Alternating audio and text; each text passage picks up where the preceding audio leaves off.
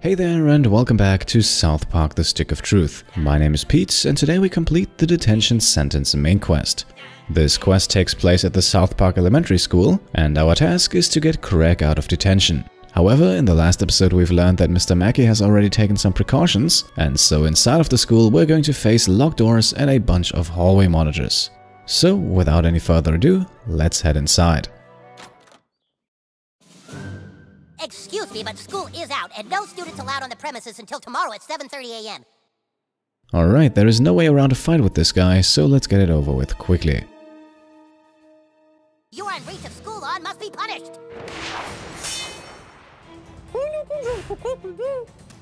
Now, in the last episode we learned the Dragon Shout ability, an ability that we can use both in and outside of combat.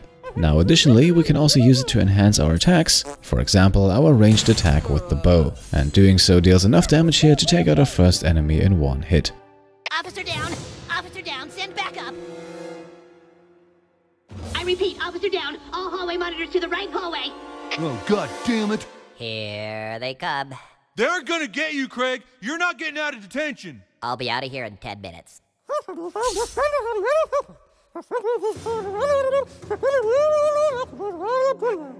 Now, there is not too much to loot here. We can quickly grab the contents of a backpack, have a look at the trophy case here, and then loot the hallway monitor. And here we can find a weapon patch, and those work just like the armor patches. They can be equipped on our weapons, both melee and long range, adding various effects to that weapon and making it stronger in combat. We have now added gross damage to perfect attacks with the Mongolian bow, and it won't take long until we see that in action. For now we have taken care of everything here, and the door to the right is the only one that we can go through, so let's continue. Over here we have the basement door, but we cannot access that at the moment. Instead, we face a few more enemies. Intruder alert! Initiate security protocol! However, as the game is kind enough to tell us here, we can take these ones out without a fight using our Dragon Shout. And this gives us the same amount of experience points that we would have gotten from a regular fight, but this way is of course much faster and less dangerous, so normally it should be the preferred approach. By the way, we could have also shut down the speaker here for the same effect. I just wanted to let you know that. After looting everyone, we want to make sure to shoot down the ceiling grate here, which will drop Chin Pokemon number 13 for us to collect. You're not gonna get through this door, okay? You might as well give up because I've hidden the key somewhere and you'll never find it in my office. Oh, damn it. So the cafeteria is locked right now, but at least we learned where the key is. It will take us a while though until we get it. Around the corner then we can use our environment to take out the next enemy. Shooting the telephone here will cause it to ring, the hallway monitor runs over to check it out, and we can drop a pile of chairs on top of him. Now this gives us a very important item that is essential for an achievement later on, and if you have not created a character with freckles, you now want to equip the ginger freckles. We will find a very specific enemy in a few minutes, and defeating him with those freckles equipped will be the only chance in the game to unlock the Daywalker achievement. By the way, just once again to show you, we could have also shot down the lamp here to take out the enemy. Search him! No! No! Get away from me, you freak! The protector of the brass key will never surrender! And for the first time in the game, we can now use our buddy ability. Those can be used to have our buddies interact with things in the game world, people included.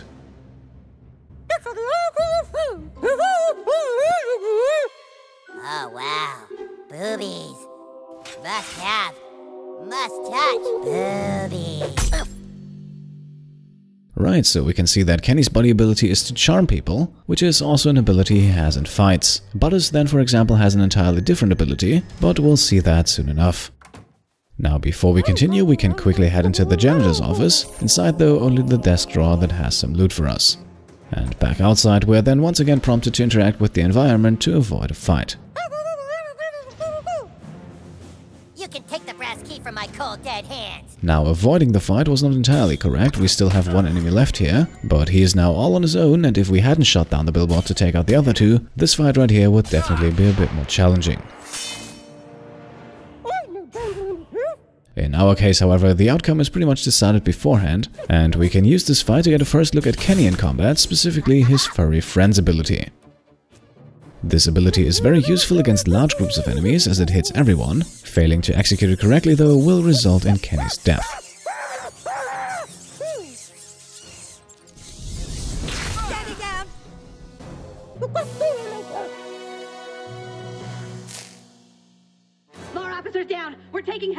he's out here.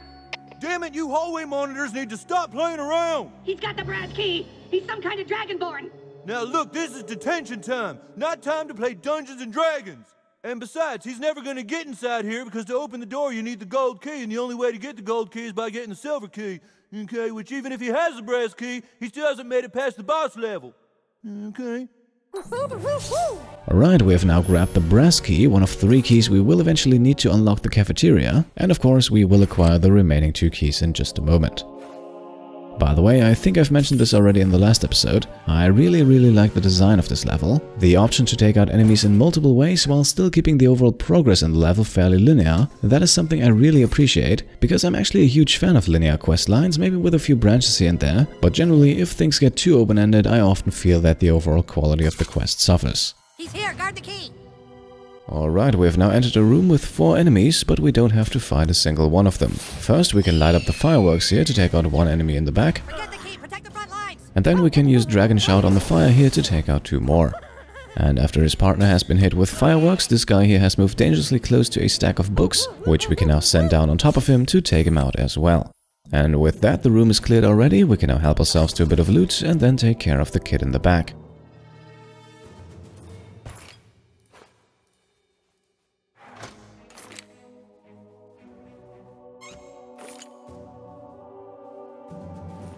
Now, we once again have to use a buddy ability here, but we can also see that Kenny's charm ability is not what this kid needs right now. So let's switch buddies and bring in Butters in exchange for Kenny. And now we can use Butters' healing ability to continue. Yes, sir. Here's a buddy. Thanks. I thought I was a goner. There were too many of them. They were too strong. Their hair too red. Maybe you could take the silver key and find the gold key. You can succeed where I have failed. Free Mackey's prisoners. Alright, now we have obtained the silver key, and that means only 1 more key remains, and we will find that one in Mr. Mackey's office. I sure hope the gold key is in there, or else the quest for the silver key has been all for nothing. Be careful, douchebag. This is Mackey's lair. One wrong step and we could end up in detention. Very important inside of this office here, it looks like there are 3 containers to loot, but there are actually 4 of them. The 4th one is hidden behind Mr. Mackey's desk, and it should not be missed as it gives a face paint, a potion, and the patch. The gold key. No human has ever laid hands on it before. Let's hope it holds the power to unlock the cafeteria door. Alright, and now that we have all 3 keys, we are ready for the final challenge. Before we get into that, however, we want to make sure to consume a mana potion. This will increase our mana reserves, and we'll need some of those in the upcoming fight. That's far enough, intruder! Where's your hall pass?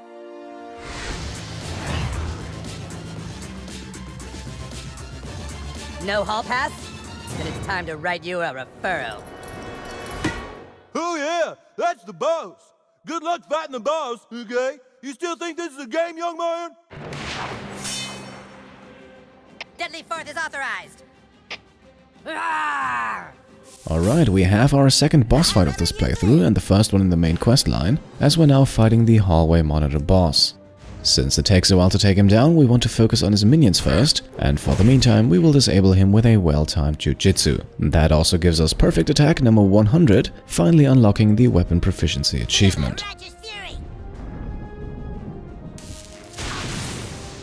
Now, one possible strategy for this fight is to exchange buddies again before combat starts, as Kenny's Furry Friends ability is definitely very useful here.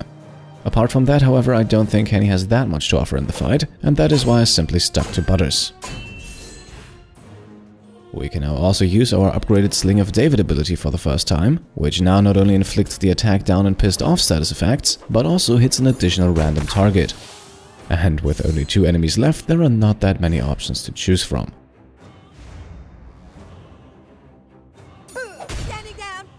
And so it's now 2 against 1, but we want to make sure to not take out the hallway monitor boss this turn. The reason for that is that on his next turn he will very likely start channeling an ability. Trespassing in the school's halls is tantamount to trespassing in the office of Principal Victoria herself.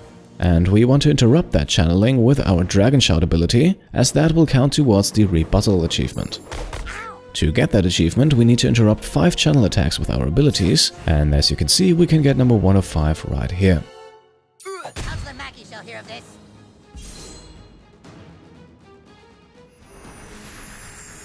Use your power on him. Hurry! Alright, so here it is, he has started channeling his attack, and we can now spend 40 mana to use Dragon Shout on him, which will interrupt the channeling and get us one step closer to the achievement. I wasn't worthy. That serves him right. And by the way, it also defeats our enemy, and doing so with Freckles equipped unlocks the Daywalker achievement. Right, from his body we can now loot the hall monitor lock key, and that gives us access to the locker on the left here. Inside we can find the Mace of Restoration, and compared to the Sickle Sword of the Faithful, that weapon is actually a bit better, so let's equip it and also put a weapon patch on it, and a 10% damage increase on perfect attacks. That seems like a straightforward but still rather useful upgrade. And now I think it's time to finally get Craig out of detention.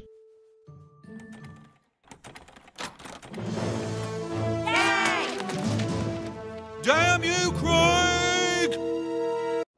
Thanks for busting me out, kid. Who are you? What's your name? Oh well, I'm heading to Kupa Keep. See you there, I guess.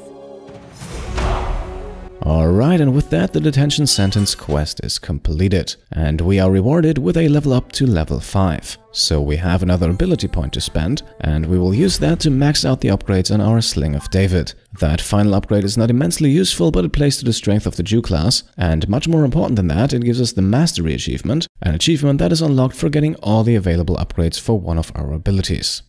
By the way, now that we're on level 5, we have also unlocked the Circumcise ability, but we'll talk a bit more about that when we use it in combat for the first time. There's a rumor the girls have a secret base, but I've never seen it. Now our next task is to go back to Kupa Keep, but before we do that, let's quickly fight these two elves here for some loot and experience points.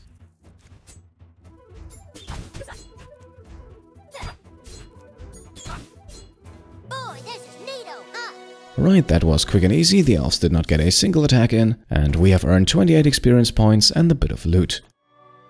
And now that we don't really have anything else to do, let's fast travel back to Kupa Keep and see how the storyline continues.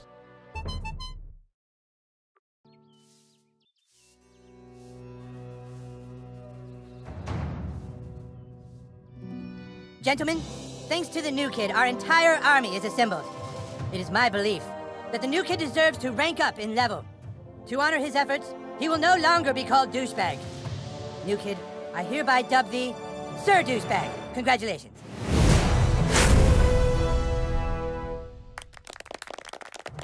But now it is time for us to take back that which is rightfully ours. A carrier raven has come with news that the Stick of Truth has not yet been taken to the Elven Forest. It is in the possession of the Bard. The Bard? Oh god, not the Bard! The Bard is a level 10 drow elf who can use magic to enchant and destroy his enemies. Are you ready to continue your training? Then make haste to the training grounds. Okay, now before we go over to the training grounds, we want to quickly go into the inventory, as with our increase in rank we have earned a few more items. We have been given the Holy Staff, which is a higher level version of the Jewish Staff, but in my opinion still not quite as powerful as the Mace of Restoration. We have also received the Holy Yarmulke, I believe it's pronounced. Basically, once again, a slight upgrade over the standard Jew headgear, but also, once again, it's debatable whether or not this one is more useful than the Druid Crown. The Holy Robes have been upgraded as well, and here I think it's a bit of a toss-up with the Druid Robes, but we'll leave them equipped for now. Last but not least, the level 3 Holy Ring, and the plus 20 holy damage on perfect attack, that is actually quite useful, even though we would lose the automatic defense up at the start of combat from the Druid Gloves. Alright, enough equipment talk, I will have a closer look at that in between episodes. For now, let's head to the training grounds and see what Cartman wants to teach us. I'm going to teach you how to use a ranged magic attack. It's not easy, but being able to cup a spell from a distance can save you in battle. Allow me to demonstrate. Yeah! Let me show you one more time. Watch closely. Yeah! You see how it works? Now you try. Way back from where you're standing. Cup the magic and throw it at your opponent.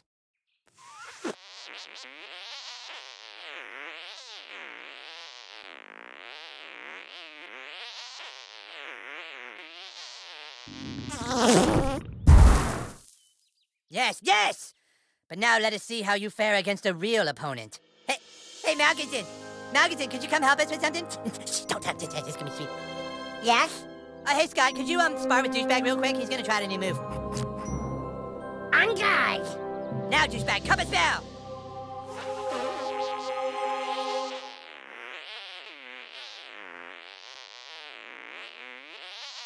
Dude,